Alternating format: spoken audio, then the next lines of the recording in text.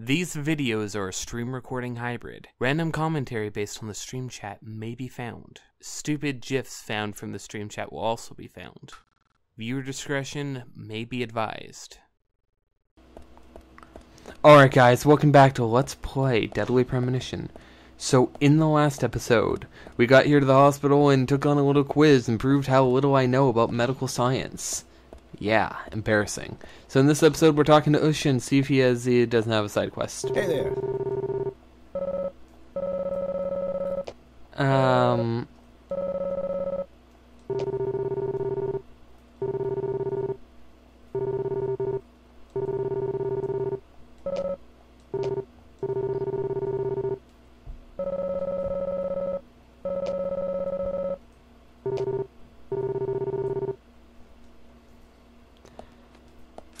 So, do I need a turkey sandwich?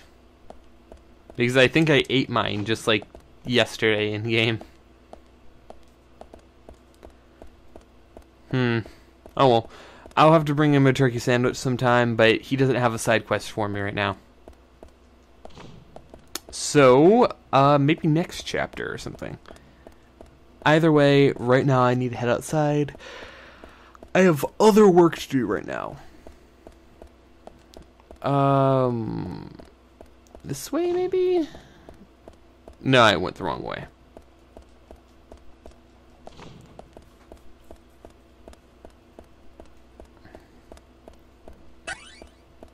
Well, Agent Honor.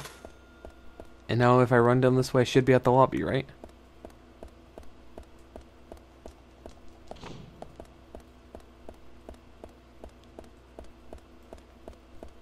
This is not the lobby where I thought it was going to be.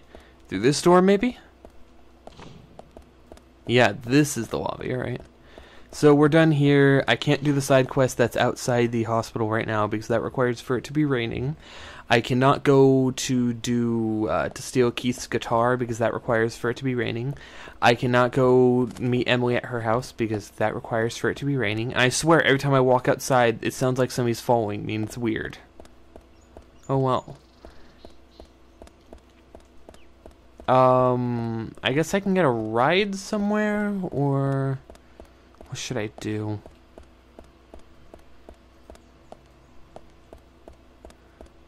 Here, I'm gonna check my, available quests right now.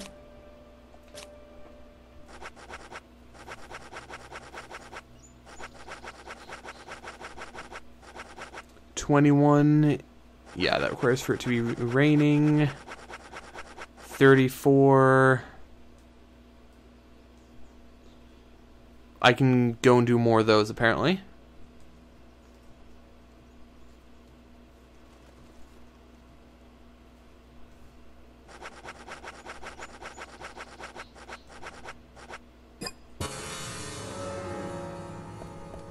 Alright, so Mr. Ryan has said that if I go around the entire hospital, that's how I get the trading card. At least that's what he believes off the top of his head. He's not quite positive because, you know, while he has played this game a couple times, you can't always remember everything in every game.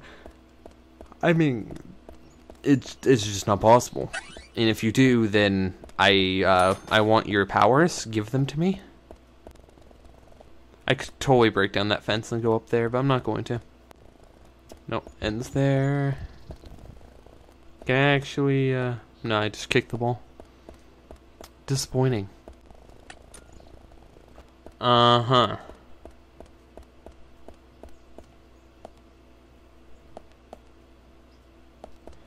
Well, how do I get into that grass area? Wait. Oh, I can shoot the lock from this side. Well, I can't shoot it from this side, apparently. Okay. I hate how you can't look up very far.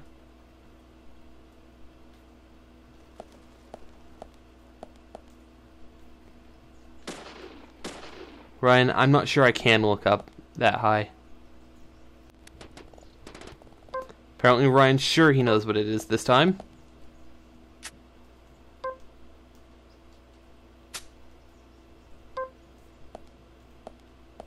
Okay, it's a racing point. Alright.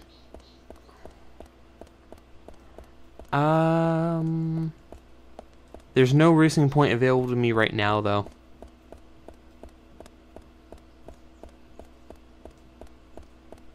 So until that racing point is available, I will ignore this and come back later. For now, I think I'm going to teleport out of here.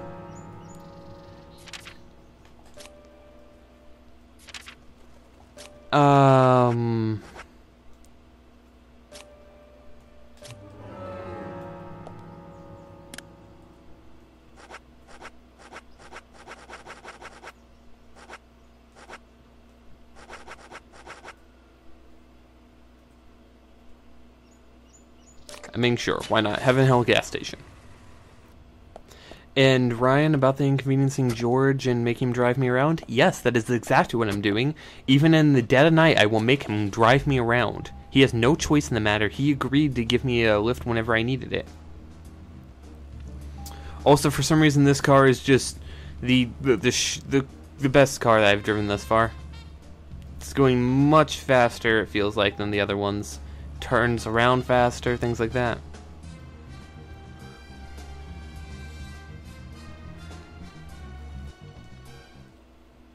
Oh hey, it's Jack the Raging Bull.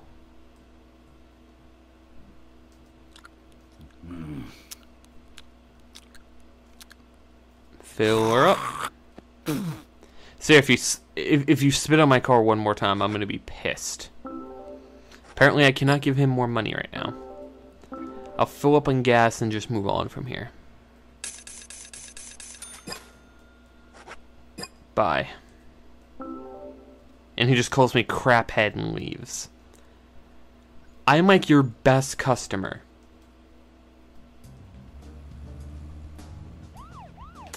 Yeah, according to Mr. Ryan, I should probably move on to the main story now.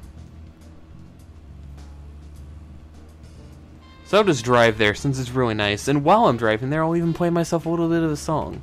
Just because I've been listening to this music for a while, let's do this.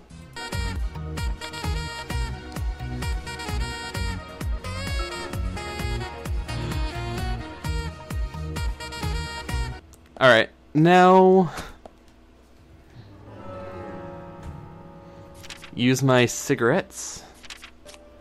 Look at this cigarette. Alright, come on, just a little bit further. Alright, that should be late enough.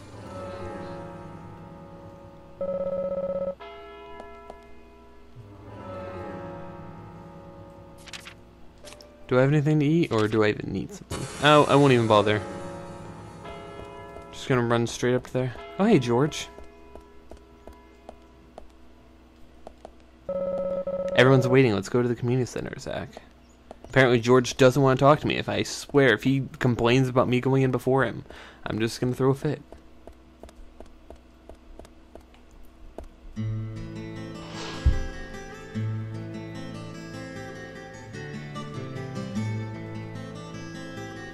Greenvale Community Center. Now that's an impressive building. The clock tower is impressive too.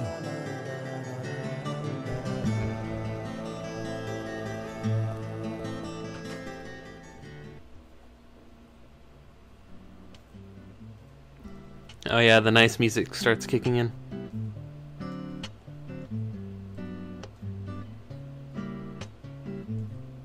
Zach, I haven't been on stage like this since elementary school. I'm not some tree in the wind this time either. That was a tough role. That was a piece of scenery. Bright red tree. Thank you all for coming today. Getting right down to business. Agent Morgan from the Federal Bureau of Investigations wishes to speak with you. Good afternoon. I'm Special Agent Francis York Morgan. Some of you are already aware by now of the tragic murder of Anna Graham. Truly a heinous, terrible crime. I've come to this town to solve the murder of this young, beautiful girl. and to bring the one responsible to justice.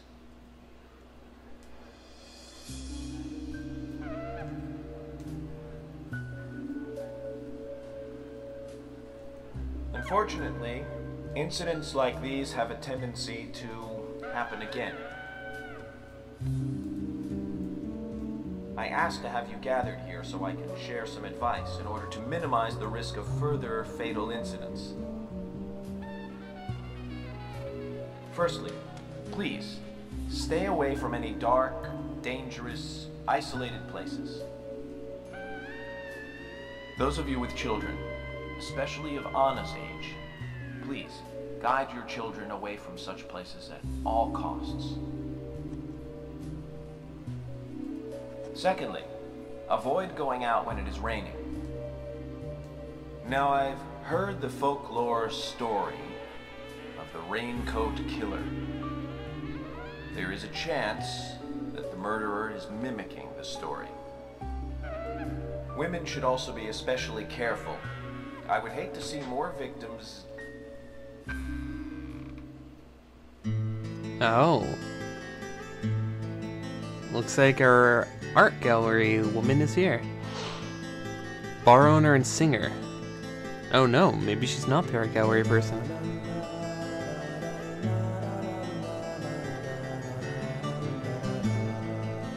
Who's the fashionably late one? That's Carol, Thomas's sister. She owns a bar. Thomas's sister. Okay. Excuse me. So, as I have said, avoid going outside when it is raining. Young women should be especially careful. Report anything or anyone suspicious immediately. The murderer will be caught and brought to justice. But you must all remain on guard until we do so. That's all I have to say. Thank you.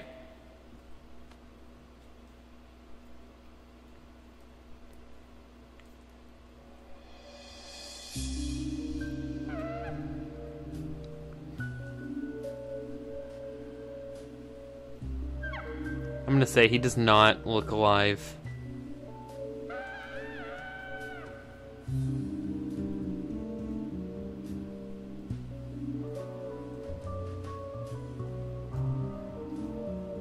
When paying for our sins, we must not frown.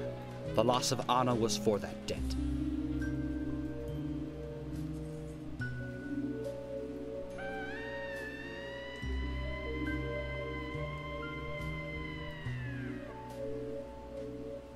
When purple fog covers our town, we'll all wander in hell, I fret. So says Mr. Stewart. His rhyme scheme is weird. And also, that's disturbing. How did he get down those stairs? Sure knows how to steal thunder. Well then, Zach, let's ask some questions before all these guys leave.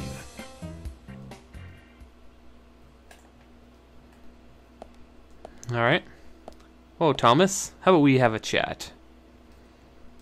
Agent York, your words really made me think about Anna's death again. How could one do such a terrible thing? I'm still in shock. Thomas, I forgot to ask. You don't have a tattoo on your back, do you? Tattoo? I do, actually. But why? Could you show it to me, please? What? Now? Here? Yes, please. This is vital for our investigation.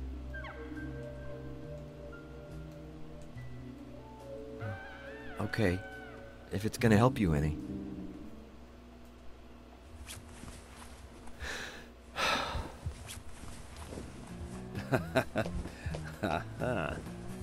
Well, I'm wondering who G is now, but aside from that... Did it tell you anything? It told me that you didn't kill Anna. Of course not. What are you saying? You ought to see that tattoo, Zach. A big heart with an arrow through it and Love G in the center. I don't know when he got that done, but We've all been through the 80s. Gay. He's in love with George. Gay. Let's jump down. Quite a performance. Mysterious and very poetic. But I don't think many of your audience appreciated it.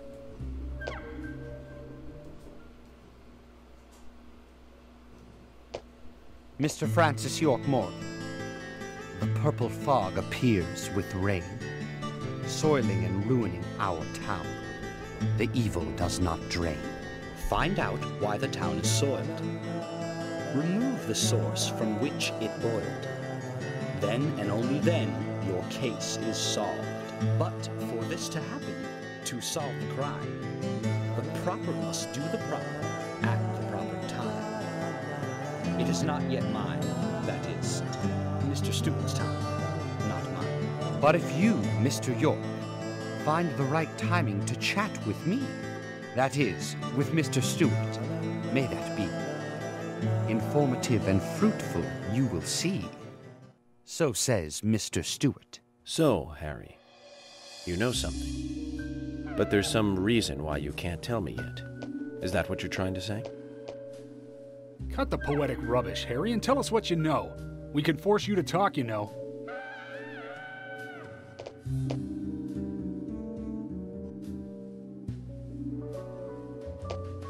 Mr. Francis York Morgan, pay close attention to the signs, the omens, and the premonitions. Small they may be, they still are finds, and helpful to your investigations. So says Mr. Stewart. Thanks for the warning, Harry. But don't worry. Me and Zach, we know what we're doing.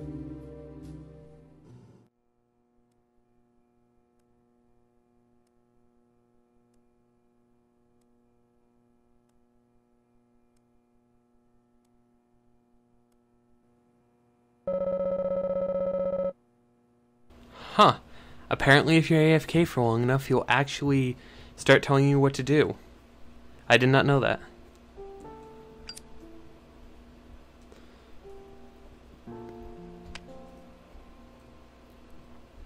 Anna was an airhead.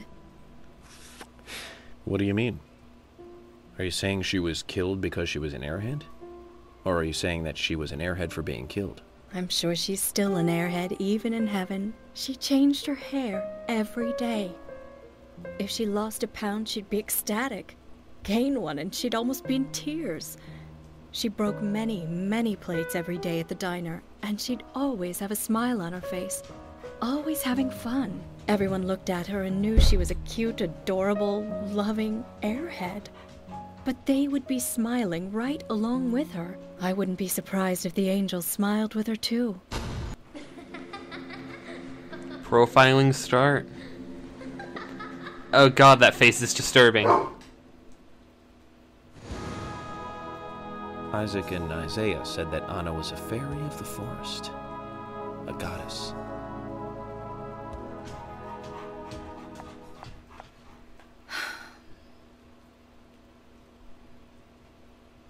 She seemed disturbed by that statement.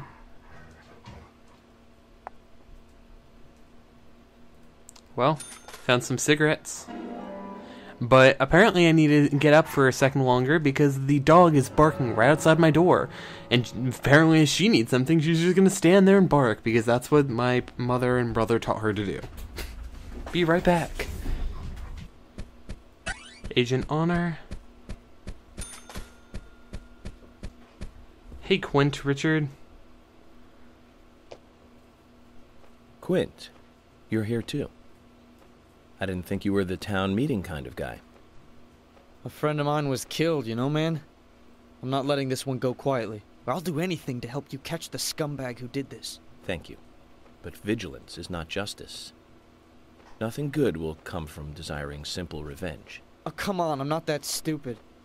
But I'm frustrated a bit just thinking that there's nothing I can do about it. We each have a role, purpose in life, raison d'etre. Don't forget that. I know. Just don't preach to me. You're sounding like my old man. Zach, wow. I'm in shock like a weasel in an electric chair. You just made me realize that I must be getting old.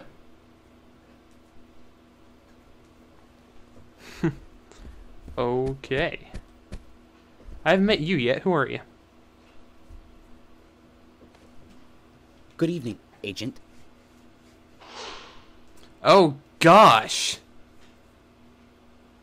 Good evening, Mr. Brian, the gravekeeper. Brian. Mr. Brian. I like the retro look. Auditioning for Little Grave on the Prairie? Anna.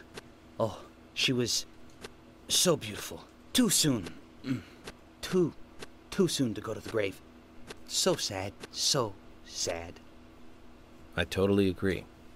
That's why I'm here, looking for the one who did it. Were you close to her?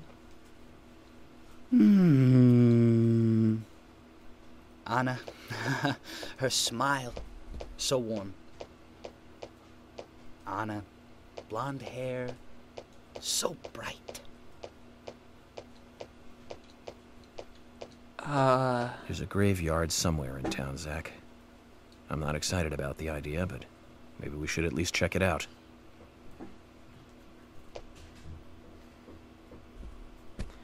Okay. Let's speak to Richard while we're here. See what he has to say. So, finding your way around okay? Yes, pretty much. But some people are hard to get along with. People problems, huh?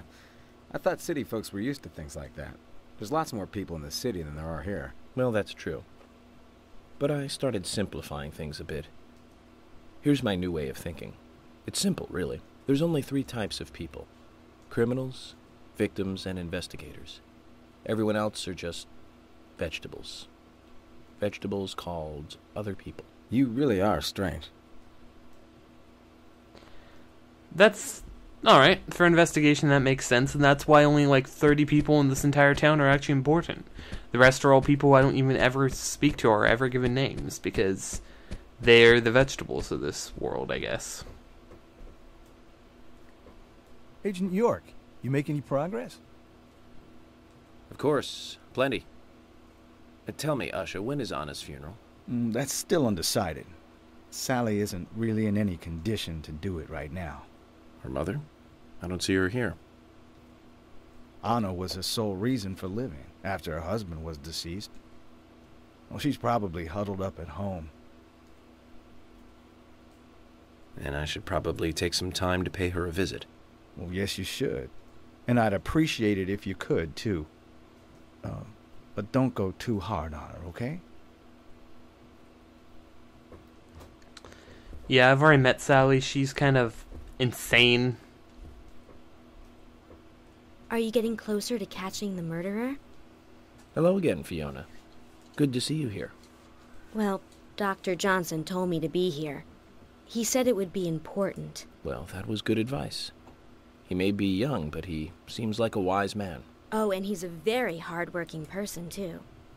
Everyone thinks he's some kind of weirdo, but I don't think so at all. People don't understand why he's in the autopsy room all day, but I do.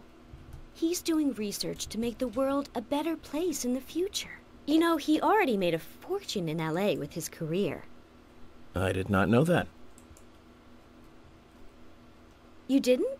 Oh, the doctor is a very rich man. He has a really big house over by the lake.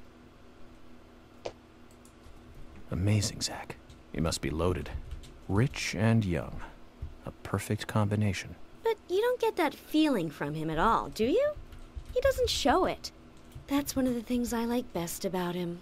Well, I could have been fooled if it weren't for you. Thanks for the valuable information, Fiona.